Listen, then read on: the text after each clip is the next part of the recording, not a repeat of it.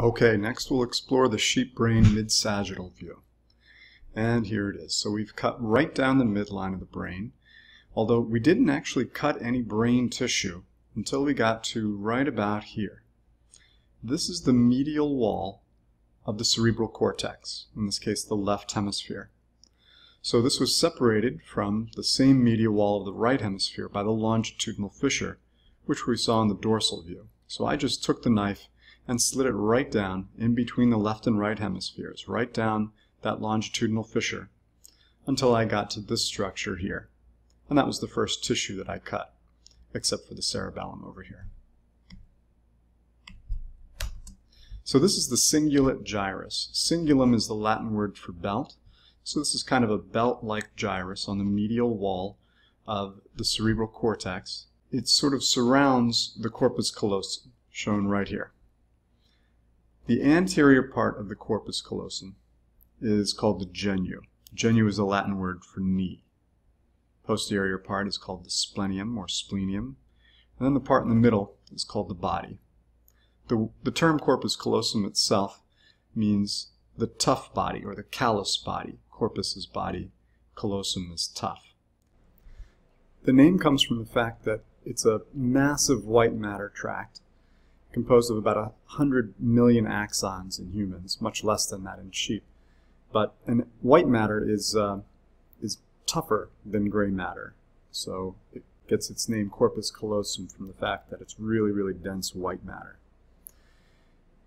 These axons, these 100 million or so axons, connect the gray matter of the right hemisphere with the gray matter in the left cerebral hemisphere. So each part of the cerebral cortex, and even the subcortical structures in the left hemisphere, has axons that connect that part of the brain to the same part of the cortex on the right hemisphere. Those axons make up the corpus callosum. Here's the fornix. You can see that it's also more white matter. It's part of a circuit that connects the hippocampus with the mammillary bodies and other structures in the brain. Here we've got the lateral ventricle. The empty spaces in the brain, filled with cerebral spinal fluid, are called ventricles. This one is the lateral ventricle. There's one on the left and the right.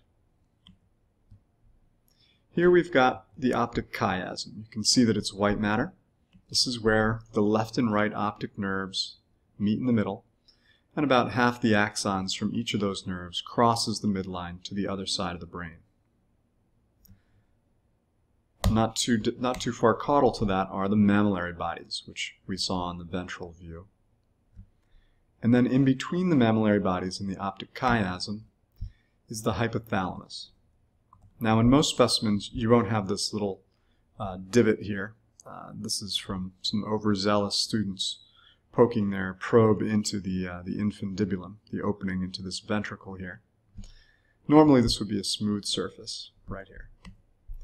And that's the medial wall of the hypothalamus. So there's a narrow ventricle in between the left and right hypothalamus.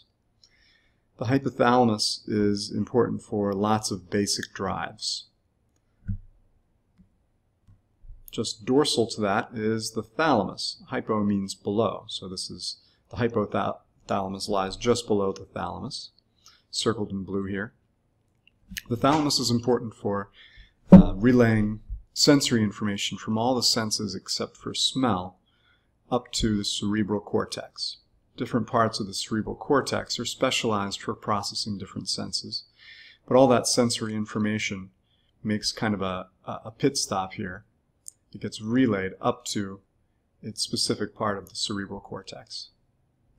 The part of the thalamus that crosses the midline, right here, where you can see the texture is a little bit different, this is the part of the thalamus that I actually had to cut when I ran the knife down in between the two hemispheres. This surface here I didn't cut. This is a smooth surface where there was ventricle. The part of the thalamus that crosses the midline is called the massa intermedia of the thalamus. Just caudal to the mammillary bodies on the ventral surface of the brain is the cerebral peduncle. It's mainly white matter. You can see if you look at it, it's mainly white matter. It's axons carrying signals from the body up to the cerebrum, and from the cerebrum down to the body and to the cerebellum. Just caudal to that is the pons. Also mostly axons, mostly white matter tracts. But there are some nuclei in the pons that help regulate your sleep-wake cycle. Specifically, it helps initiate dreams during your sleep cycle. In the cerebral peduncle, there are nuclei that play an important role in producing dopamine for different sorts of functions that we'll discuss later. Caudal to that is the medulla. Again, mostly axons, mostly white matter carrying information up and down the neural axis. But there are nuclei here, bundles of cell bodies that control things like respiration, your breathing cycle. Now up here is the cerebellum. But now that we're looking at the cerebellum on the inside, you can see its structure. You can see that it's surrounded by a cortex, a thin layer of gray matter that's massively convoluted. It's a tremendous surface area, much, much more than the cerebral cortex. This cortex is called the cerebellar cortex, the cortex of the cerebellum. This is the cerebral cortex, the cortex of the cerebrum. And then underneath the cerebellar cortex is white matter, and because of its structure, it's sometimes referred to as the arbor vitae, or tree of life in Latin. Over here we have the pineal body, or the pineal gland. This is the part of the brain that René Descartes thought was the seat of the soul, where the mind stuff interacts with the physical stuff of the body.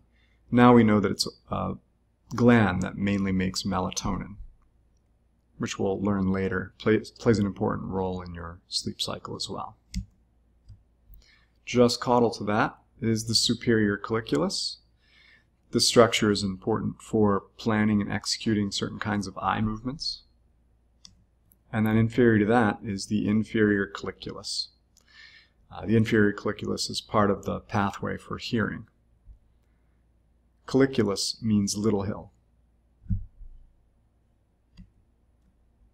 In between the cerebellum and the rest of the brainstem here is the fourth ventricle. Just an empty space that would have been filled with cerebral spinal fluid in a living brain. The mid-sagittal view is a good spot to talk about some of the other ways that we divide up the brain. So here in green you can see I've circled the hindbrain. The hindbrain includes the medulla, the pons, and the cerebellum. Just anterior to that is the midbrain, circled in red here. There's the midbrain. It includes the cerebral peduncle and the superior and inferior colliculus. And then everything else is the forebrain, circled in blue here.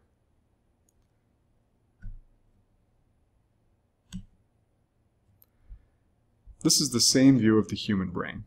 It's very, very similar. Its main differences are in its overall size and in the relative size of the cerebral cortex. We just have a lot more cortex than sheep do. And as a result, we also have a much, much thicker corpus callosum with many more axons than the sheep.